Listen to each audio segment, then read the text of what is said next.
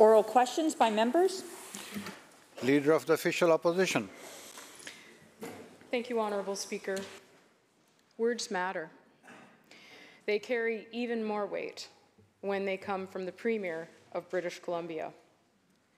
British Columbians today expect answers from a Premier that has managed to avoid answering for his failure to protect the most vulnerable British Columbians. In July, the Official Opposition called for an independent review of the province's response to the heat wave that killed almost 600 British Columbians.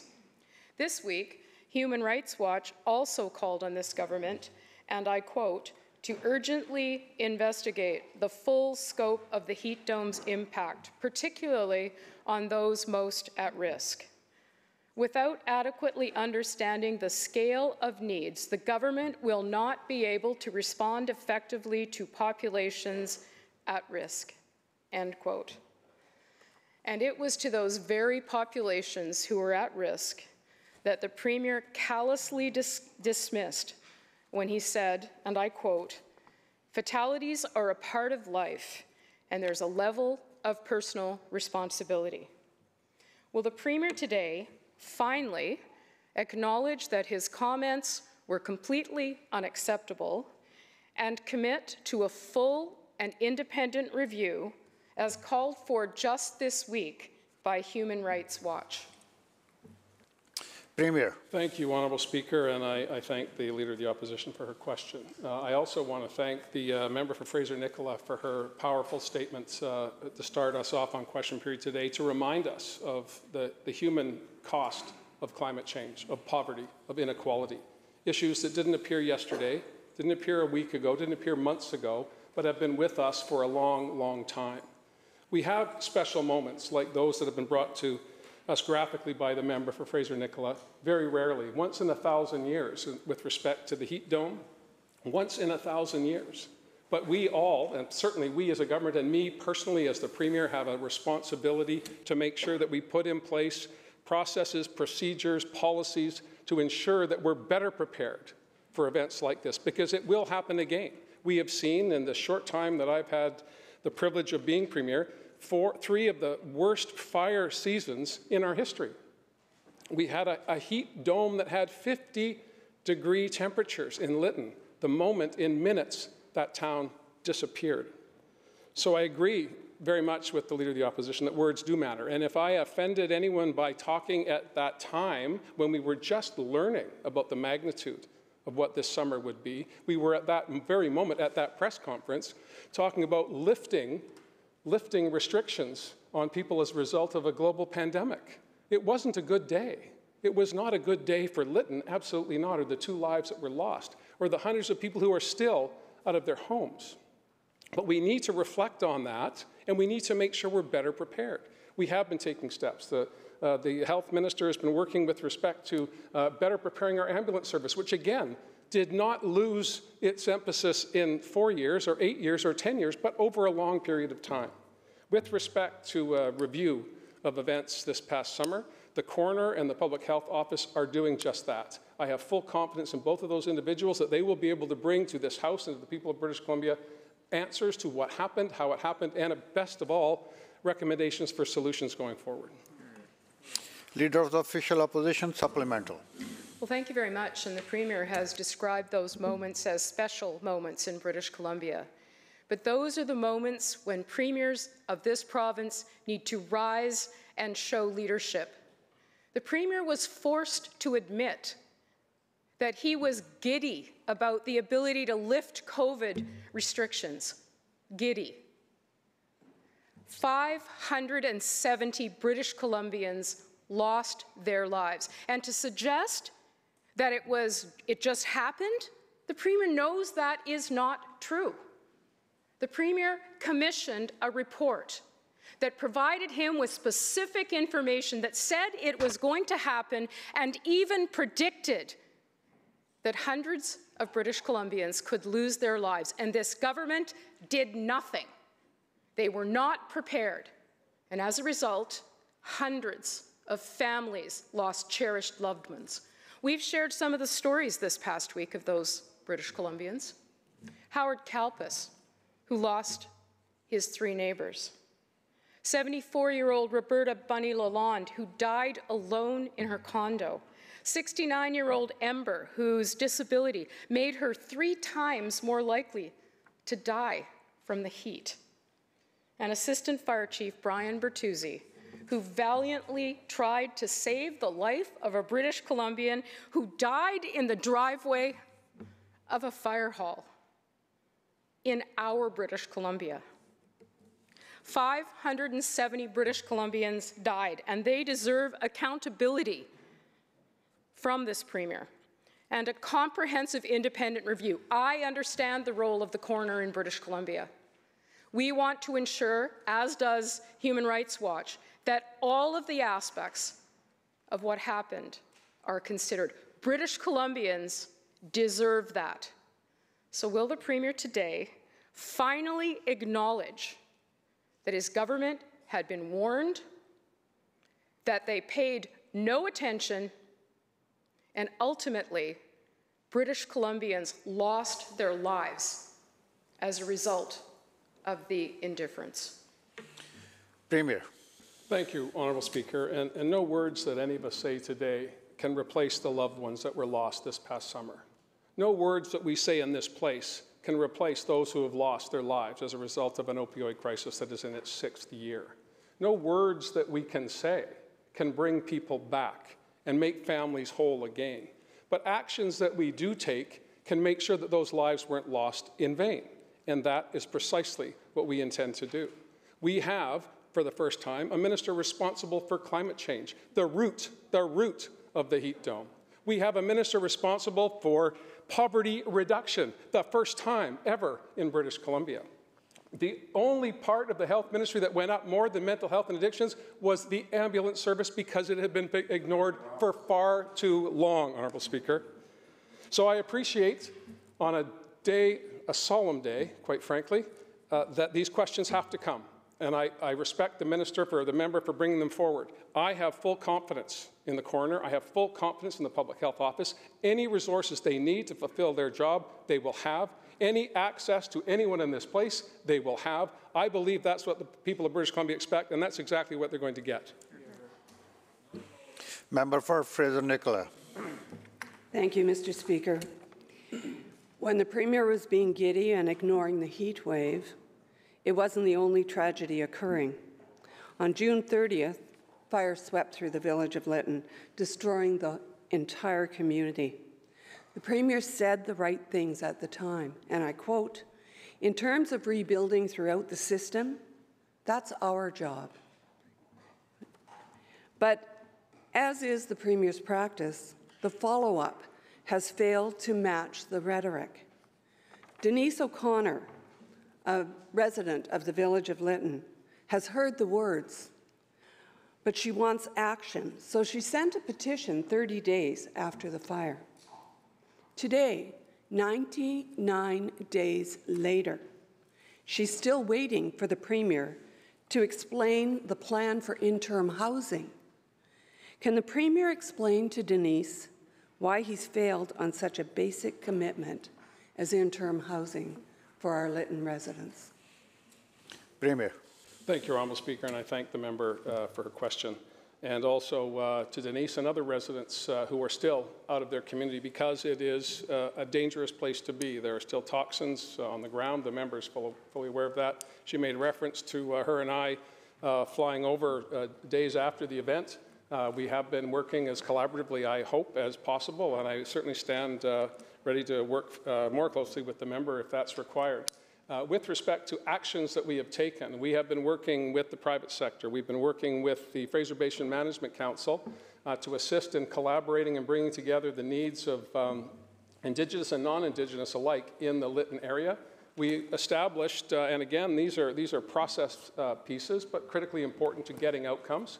We created a working group of cabinet, of which I chair, that has the appropriate ministers responsible for housing, the minister responsible for emergency preparedness, the minister responsible for forestry, as well as the parliamentary secretary for emergency preparedness, and most importantly, in my mind, The member for Boundary Similkameen, who at the time of the flood in 2017-18 in Grand Forks was a local government representative, he too is on the committee to better help us understand the needs on the ground locally, coming from his perspectives and understandings and learnings from the tragedies that took place in Grand Forks.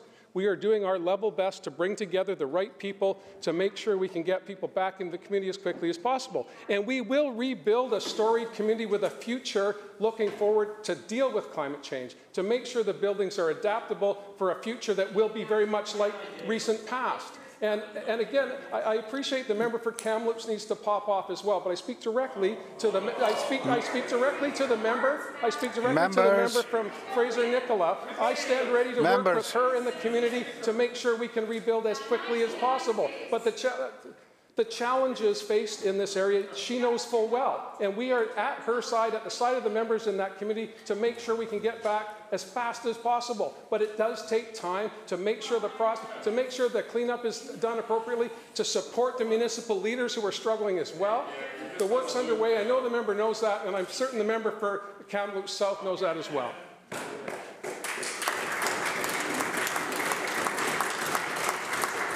Member for Fraser-Nicola supplemental. Thank you, Mr. Speaker. 1 week in, I was pleased to join the Premier on a flyover of the village of Lytton. I expected that he would actually follow his words and his promises to the people. I can tell you that if there are people on the ground doing the work, the residents aren't aware. And that is a tragedy. If you're doing your level best, my God, we're in trouble.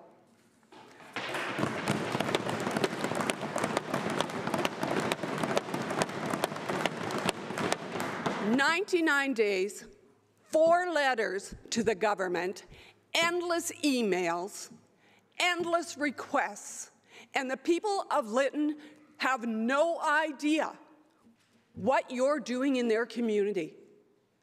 I would suggest this is much more than a communication problem. I have asked for a team. I have said we need capacity in the community, and you have the expertise. Through the chair, member. Thank you, Mr. Chair. But we're in trouble. And can the Premier tell the people of Lytton when they'll be given a detailed timeline and what is included in that timeline?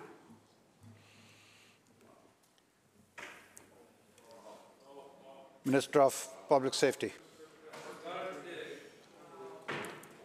Thank you, Honourable Speaker. And I appreciate the question from the member, and I want to inform her that there is significant activity taking place on the ground in Lytton. In terms of capacity, which she has raised, I can inform her that the province has been funding the Fraser Basin Council to work with the council in terms of the development. Members, question was asked, and the minister is going to give an answer. Please listen to him. In terms of developing that recovery plan, that plan is due on the 15th of October, and once we receive it, I'm happy to share it with that member. In the meantime, the Minister of Municipal Affairs has ensured that there's capacity within the city itself to help deal with the situation in terms of establishing services and re-establishing their capacity to function as a village. About 9 members have been seconded there. At the same time, we brought in a CAO former CAO from Kamloops, from Kelowna, again, to ensure that the village has the supports it needs to be able to function. We've met with the federal government to ensure that not just the village, but the First Nation is in place, and that they are able to have interim housing plans, a site for interim housing in place. The Red Cross has got the supports in terms of ensuring on a case-by-case basis that people. Please continue. Thank you, Honourable Speaker. As I said, on a case-by-case basis to ensure that people have the accommodation and the supports that they need. As the member would know, emergency social service supports are normally there for 3 days. They have been extended till the end of November, and most likely, depending on how things go, will be extended further. The people know, Honourable Speaker, that there is a short-term, a medium-term, and a long-term requirement in terms of building back Lytton. That is going to take place. Members, Thank you. Thank you, Honourable Speaker. You know, the members asked a serious question. They wanted to know what support's available. I've been detailing what the support's available, the activities are taking on the ground. They seem more interested in interrupting than they do in getting an answer to their question.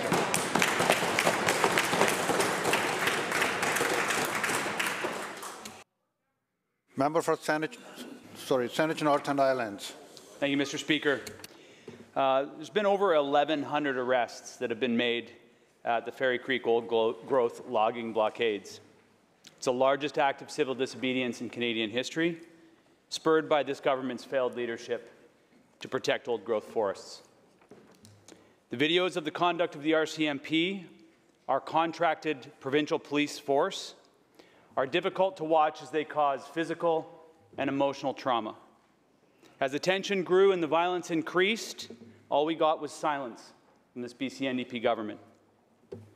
BC Supreme Court Justice Douglas Thompson found the RCMP's use of exclusion zones that limited media access to be illegal, calling the actions of the RCMP regrettable and damaging to our court's reputation. He criticized the RCMP decision to remove their identification and the lack of enforcement of a directive to remove badges displaying the thin blue line. All summer, the Minister of Public Safety and Solicitor General, the minister responsible for policing in this province, has been silent. My question, through your Honourable Speaker, is to the Minister of Public Safety and the Solicitor General. What specific action has the minister taken to protect the civil liberties of the protesters? Minister of Public Safety. Thank you, Honourable Member, and I thank the member for the question. I'd remind the member that the issue he's referring to is currently before the courts under appeal, and therefore I've got no further comment in that regard. Member for Saanich North and Islands, supplemental. Well, that's what I'm asking about is police accountability. That's not before the court. That's the responsibility of every member in this chamber. Police accountability is our responsibility, and we bestow that responsibility on the Minister of Public Safety. It is completely unacceptable for him to stand in this House today and deflect that, saying that a matter of an injunction is before the court. What I'm talking about is that protecting the civil liberties of British Columbians. Justice Thompson refused to extend that injunction because of the unacceptable behavior of the RCMP. That matter was decided. As Paul Wilcox summarized in the Tyee, Justice Thompson, quote, found the RCMP's enforcement trampled on civil rights, went far beyond the terms of the injunction, unreasonably hid the actions from journalist scrutiny, and failed basic tests of accountability, end quote. The minister has failed to make clear to the public and the RCMP throughout this summer his expectations of this government. He failed to demand access for the media, failed to demand officers wear proper identification, and failed to protect citizens in this province. We live in a democratic society, not a police state. We must ensure it never deteriorates to that by demanding accountability in this place, not the House of Commons, here. As Wilcox wrote, and I agree, if the provincial government refuses to provide oversight, there is no meaningful accountability, Mr. Speaker. Our provincially contracted police service is the responsibility of the Minister of Public Safety. Through your Honourable Speaker, to the Minister, will he stand in this chamber today and state publicly his expectation that all police services in this province uphold the law as outlined by Justice Thompson in both his decisions? Solicitor General. Thank you, Honourable Speaker, and I thank the member for the question. And again, as he refers to the decisions that are under appeal, I have no comment on that and cannot comment at this point. But in a more general situation, what I would say is that the Solicitor General in this province does not direct the police, and nor do we ever want politicians telling police what they should and should not do, Honourable Speaker. If there are issues and there are complaints, there are processes that are well established by legislation where people are able to make complaints against the police and they are investigated by independent bodies, Honourable Honourable Speaker. Those are in place. I am aware that complaints were made. I am also aware that those complaints are being looked into and investigated, which is exactly what should happen, Honourable Speaker.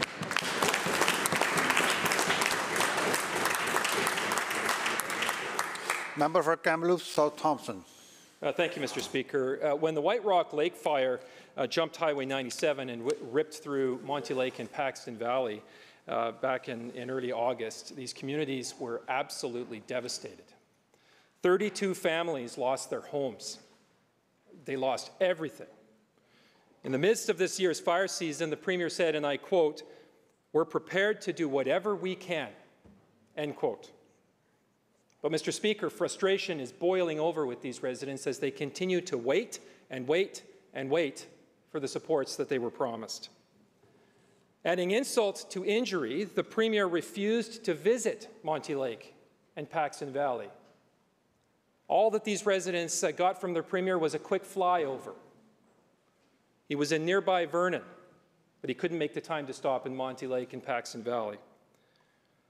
All the while, the Premier did have the time to take a vacation in the middle of the hardest part of the wildfire season in the southern interior. The Solicitor General, he hasn't had the guts to go to these communities either. Instead, he's lectured them, he's insulted them, and he's blamed them. These honest, hardworking, decent people, they need help from their government, not blame. Mr. Speaker, Monty Lake resident Jacqueline G. said, and I quote, "Our community was devastated by this fire. Homes have been lost, livestock too. It's been surreal. We feel like we've been left completely alone and frankly, just shunned as a community. I'm frankly shocked and disappointed that there is zero help for those who have lost everything," end quote. Rob Bouchard and his young family lost everything in Paxton Valley. He too feels abandoned and angry that his community has been blamed rather than supported. He said, and I quote, "It's insulting to be portrayed as the bad guys here. We're all waiting for the Premier or the Solicitor General to come and talk to us in person," end quote. So, Mr. Speaker, my question is this. What does the Premier have to say to Jacqueline G. and Rob Bouchard and the many other impacted residents of Monty Lake and Paxton Valley who need this Premier to get on with providing the supports that he has promised them, so that they can get on with rebuilding their homes and rebuilding their lives? Solicitor General. Thank you, Honourable Speaker, and I appreciate the question. In terms of the supports that are available, we are working very closely with the Thompson Regional District to ensure that support services are in place, working to determine the number of properties that are insured and those that are uninsured. Recovery managers are in place to ensure that, that those supports are in fact in place. The community has not been abandoned. In terms of disaster financial assistance, that's already there. We work with the federal government to identify what infrastructure qualifies. That work is underway so that we are able to go back and to rebuild communities that have been devastated by the significant fires that occurred this summer. We have been working and we will continue to work to ensure that that takes place. Member for Kelowna West. Thank you, Mr. Speaker. While the fires that ravaged my constituency may be out, but the damage is still being felt today. The White Rock Lake fire caused the loss of numerous homes and businesses, a total of 84 structures, and one other home lost in the Mount Law fire. People had to scramble to safety, carrying the few possessions, and find themselves displaced across the interior. Neil Morgan and his sons lost 2 homes, a thriving business on Bolo Lake Road. Neil is a pensioner who has had to use his entire life savings to buy a used mobile home and rebuild his workshop. Hundreds of residents in Killiney Beach continue to be without potable water due to the speed that the wildfire ravaged their community, burning homes and not having proper shutoffs.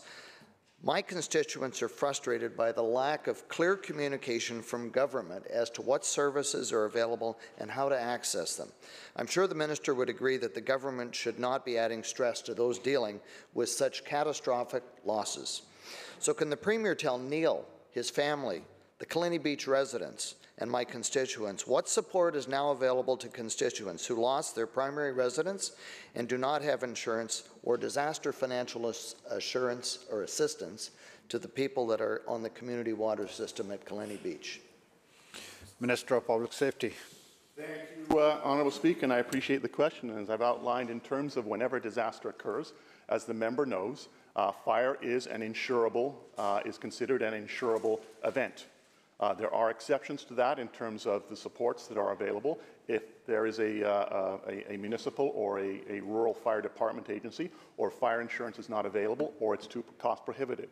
What I can tell you is that in terms of the supports that are available, there are recovery individuals on the ground who are able to assist. We're working closely with the Red Cross to ensure that if people have lost their primary residence, that there is places for them to stay, that the supports are there, and they will be there for well into the future until they're needed. So all of that is taking place. And we will continue to stand with the community. Again, in terms of disaster financial assistance, we work closely with the federal government in terms of what's eligible. There are a number of programs depending on the kind of structure that was impacted, whether it's an agricultural building, agricultural structure, or whether it is a civic infrastructure such as water, or such as a police station, or such as a hospital. All of those things. Thank you, Honourable Speaker. It really is fascinating that when you're outlining the response to a question, you get the heckling from the other side.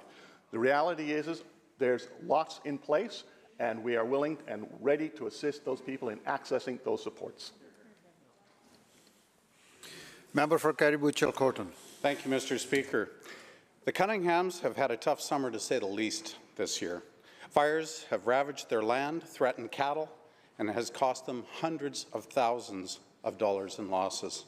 To survive, they need to get their cattle back on the range, but can't do it without the replacement of Crown fencing through disaster financial assistance, which must be secured by the province.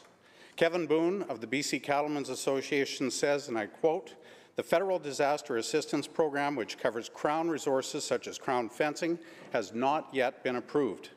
That is really big, an important one, as it will determine our ability to get the cattle on the range," end quote. Winter is coming, and if the Premier doesn't act immediately, ranchers like the Cunninghams will lose another full year of grazing. When will the Premier fight for the ranchers of this province and families like the Cunninghams to ensure that they get the supports they need right now? Minister of Agriculture. Thank you, Mr. Speaker, and thank you very much to the member for the question. This has been a really difficult summer for the ranching industry, and we feel very grateful that we've had constant contact with Kevin Boone and the BC Cattlemen's Association. We've had constant contact with ranchers, and we're very aware of what's needed.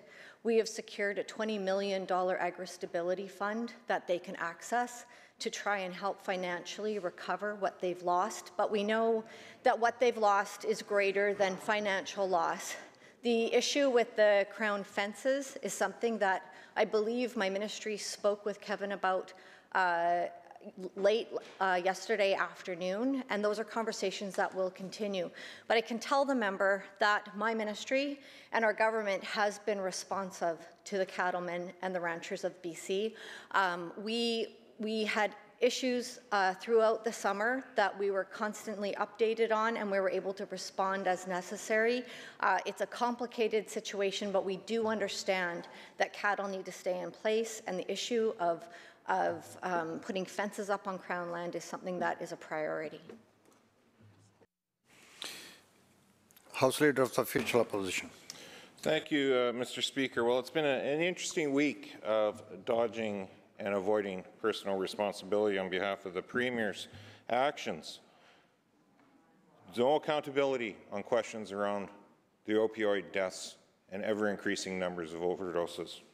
Confusion around naloxone kits and direction from the CDC, the Solicitor General, both completely contradicting what the Premier had said about lack of naloxone supply. Heat dome, zero accountability on that. 3 days worth of questions, zero accountability on that. About a report that they commissioned, the government commissioned themselves and ignored, Mr. Speaker, and then they ignore the questions. with any type of proper answer. A patchwork approach to schools, complete confusion and anxiety for teachers, support staff, parents, and most importantly, students. A lack of data transparency, a lack of timely information being shared within the school system, and yet no accountability from this Premier. And then today, wildfires. Even more lack of accountability from this Premier. And why is that concerning, Mr. Speaker? I think it sums it up best with the media advisory for the Premier's media veil today. The Premier, yet again, to dodge accountability and talking to the media, says, and I quote, "In line with the BC Centre for Disease Control's physical distancing guidelines, media must call in rather than attend in person." Really? Mr. Speaker, the Premier doesn't even want to meet with the media in person, yet Dr. Henry has done that in this building this week. The Education Minister has done that in this building this week. The Solicitor General sat across from a radio host this morning in this building, and the Premier has no problem sitting elbow to elbow to elbow. Thank you. So, to the Premier, once again, are you misspeaking and causing more confusion, or are you getting to operate under a completely different set of community guidelines for the Centre of Disease Control that the rest of the province doesn't seem to operate or work under? Premier. Well, thank you, Honourable Speaker, and I now have even more heartfelt my thanks to Leanne at the start of question period today. But I will say that I will be accountable for a media advisory that I was unaware of all of the issues that we could talk about. I'm grateful that the member brought it to my attention, and I'll take immediate action when I leave this place. Members.